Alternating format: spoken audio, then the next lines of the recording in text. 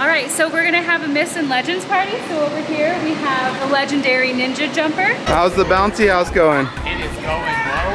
Got our 5 kids here going. Yeah? How many times have you guys been in the bouncy house? 0. How is it in there? How long do you think it'll be before you get in? A minute or 2. A minute or 2? He said 4 minutes.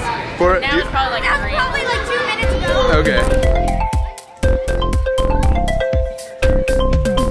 And here we have the Tent of Legends where they can tell stories.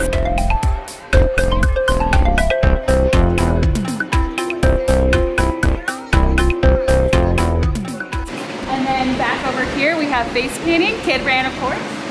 Can you paint Freddy Krueger's face or a Nightmare on Elm Street's face? Freddy Krueger would be pretty hard. What about it? It? Oh, maybe it. How many kids have you face painted? Let's see, like maybe 5 so far.